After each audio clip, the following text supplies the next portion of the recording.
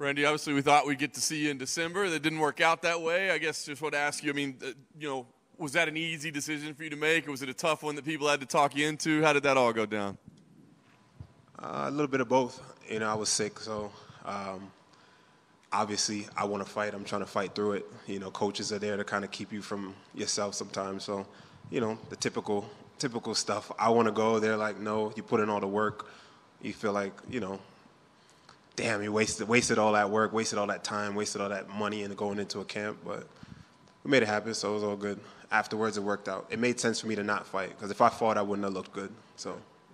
Afterwards, I think you were like, hey, give me Michael Chiesa instead. You were trying to change up the matchup, right? Was that a fight you wanted? Or? Yeah, it's not even I was trying to switch up the matchup. I just figured I wasn't going to get to fight Muslim because of Ramadan, and I didn't think I was going to get a quick turnaround. So I was just like, I wasn't really hearing nothing back. So I said, you know what, Chiesa's been in the rankings. It's a guy that's been not very active in the rankings, you know what I mean? And I think that fighters should have to fight, you know what I mean, to be in the rankings and prove yourself, So if you're not fighting, how long can you not fight and still be ranked? So I figured, you know what, me and him could maybe mix it up, Yeah. So when they came back and said, no, let's put this one back together, were you disappointed, excited? What were you thought? Nah, listen, I just want to get in there and scrap. For me, I wanted to fight, and he wanted to fight as well. So, I wasn't really disappointed. I was just trying to get another fight, and I think that I should be fighting upwards and moving forward into the rankings, given my track record. So, I was just trying to fight up. Yeah.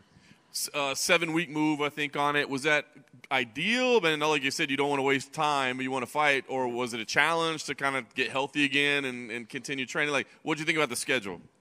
It was a quick turnaround, but I did what I needed to do.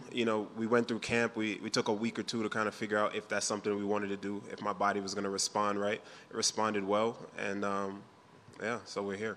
Nice. So I guess you prepared for him twice now. What do you think of him as an opponent? Obviously, he has a very unique style and can be exciting. I guess, what do you think of him as an opponent? I think he's tremendous. I think that explosive guy, a lot of the newer people don't really know much about him, but I know what's up. I've been watching him for a while. He was ranked 12 at one point. Dangerous guy. Doesn't matter the age or anything like that. Doesn't matter. I think that he's still the same guy that he's been, and someone that I have to take extremely serious. I think he's dangerous. I think it's a tough fight for me. Yeah, he was here earlier and said he respects you a lot, and he's like, your frame is insane. He's like, I know I can't stay at normal range or I'm in trouble. So are you expecting him to be, just crazy aggressive and trying to press forward on you? Yes. Yeah, I do. I expect him to come throw the kitchen sink at me, but we're prepared for it. I love it. You win this fight. I think it should be an exciting fight. Mm-hmm. As you said, you were eyeing the rankings. Is that kind of the next focus? Is like, hey, the next one's got to be a ranked opponent? I mean, you tell me. What do you think? I think it makes sense. It makes sense. like at this point, what are we doing, right? What are we doing? I mean, absolutely. I think it doesn't matter. Whoever's in the rankings, I think I should be next up, either in the rankings after this or fighting someone in the rankings after this. But, I got to focus on this dude first. So once I get past him, we'll take care of that. Absolutely. Last thing for me, as you said, maybe some people aren't familiar with the style or what have you, but it is exciting. Yours is exciting. On paper, this looks like it's going to be exciting. Is that kind of what you're expecting out of this matchup?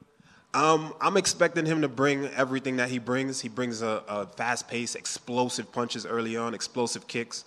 And I expect me to just do what I do. You know what I mean? Wherever it goes, I want to show that I'm the better fighter, whether it be stand-up, whether it be on the ground. It does not matter. I'm looking to go in there and dominate. Question for you. When you have a guy that's going to throw the kitchen sink at you, like you said, is footwork the most important thing at that point? Because, to be able to throw your stuff and kind of counteract him, does footwork become a big factor in a fight like that? It could be, depending on the style, the approach of the fight. How do I want to approach it? It could be. When you look at him, and if he's going to put that pressure on you, what's going to be the key for you to get your distance where you want it to be and be able to get your stuff off when you have that much pressure? You want me to come in here and tell you exactly what I'm going to do? Exactly. Is that what you're trying to do? Why not? No, the key is for me to go in there and win and get the job done in any way that I can. I mean, obviously, I'm not a stationary fighter, so either way, that's what y'all going to see when I fight. Of course, I'm going to display some good footwork, beautiful movement, good range control. But if not, I'm going to show them that we can sit in the pocket and do what it do.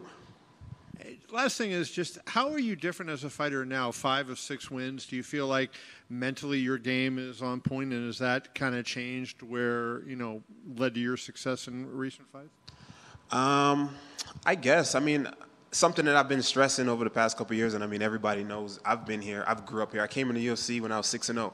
I was a baby, man. I was not ready. I threw me in there, and it was sink or swim, and I swam. I swam my ass off, and I'm here, and I'm growing, and everyone got to see me, they saw me trip up along the way. They saw me have success, normal, right? And, so there's a ton. I'm just I'm a different guy. I'm a different animal completely.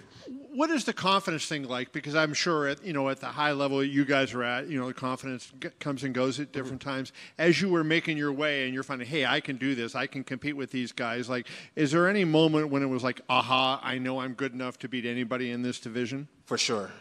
There was a moment, and it oddly enough, it didn't happen in a fight.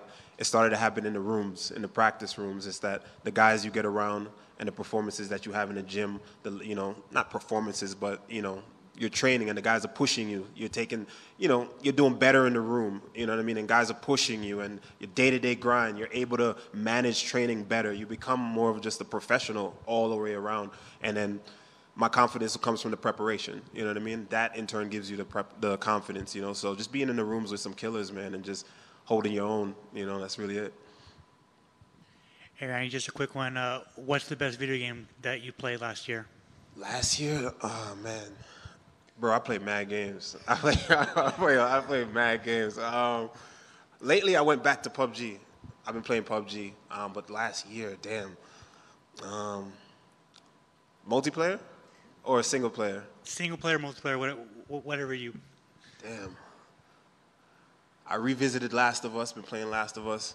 I don't know, man. I just been revisiting old games. So I went back to PUBG. I've been playing PUBG. Forza, back on Forza as of late. When I stream, I know y'all know I stream on Twitch, but when I stream, I don't game. So everybody else is asking me about games. When I game, my game time is like my time. I'm chilling. You know what I mean? When I game, I don't want to entertain or talk to anybody other than maybe my friends online. But when I'm streaming, I'm just chatting about whatever, fighting and all type of shit. But games, I just use that as like my time away from everything else. But Forza, PUBG, Rainbow Six, what else? As far as storyline games, I like games that you make a decision and it changes the outcome of the game. That's one of my favorite things because I make all the wrong decisions. Right? So, like 12 Minutes, that was a fun one. I play a lot of different games, man, a bunch.